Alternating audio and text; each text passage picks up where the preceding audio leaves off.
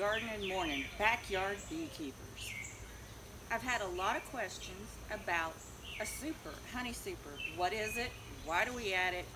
And what makes it so different? So, I came out here without my suit on to give you a little example of what the honey super is. This box that is painted a little bit lighter in color, that's pink color, is a honey super. It is smaller than the boxes below. For example, you can tell the size difference. This is a frame from a honey super versus the brood box, or the large, or also called a deep box.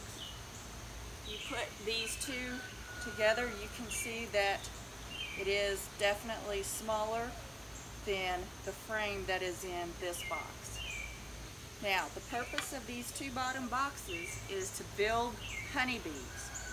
We want honeybees to grow and reproduce in these two boxes. We want them to fill this top box with honey that we can take a portion of for ourselves. We're going to have to leave a portion for the honeybees because they will use this as feed throughout the winter. Now, how do we keep the queen from going up here and laying eggs and making this another brood box, even though it's smaller, because she will? Well, we add a queen excluder, and the queen excluder is supposed to keep the queen from going up into that top box. Does it always work? No. If the queen is small enough and she can fit between the holes of the honey of that queen excluder, she will go up into the honey box, and then we'll have to make decisions about what we can get honey from and what we have to leave. Does it hurt the queen? It's not supposed to hurt the queen. Does it hurt the worker bees who are going up in here to build comb and to put honey up there? There is controversy on this as far as I can tell.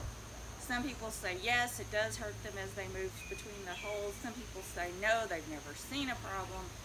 So I don't know. I decided to go ahead and try it. If you have other questions about a honey super or anything else bees, just leave a comment and I'll do another one of these little shorts on honey supers.